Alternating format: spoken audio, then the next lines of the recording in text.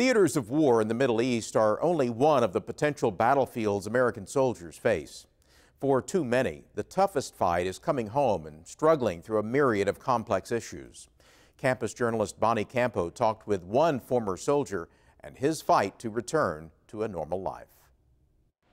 Almost 8,000 U.S. servicemen and women dead. Another 50,000 officially listed as wounded. More than a decade of war has taken a heavy toll on the more than 1.6 million U.S. troops who have served in Iraq and Afghanistan.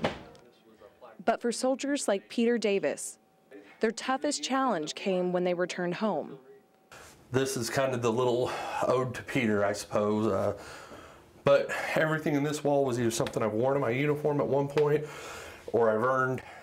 Davis, a University of Oklahoma student, is an Iraq war veteran who is proud of his service and forever bound to his brothers in arms. I noticed you focused more on the picture.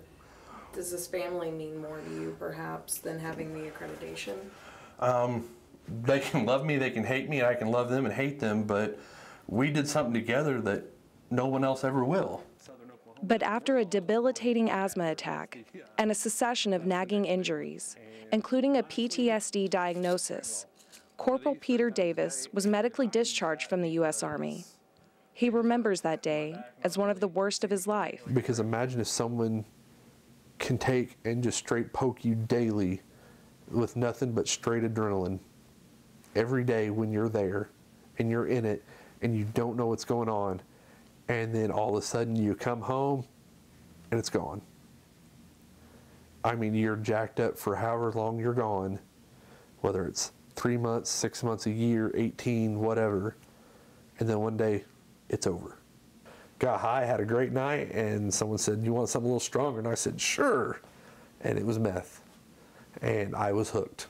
We're not talking, this is not the shit that you get from Johnny Blow dealer nowadays. This was back when it could still be fairly clean, fairly pure. I was getting a hard dose of the good stuff, and I was hooked from day one.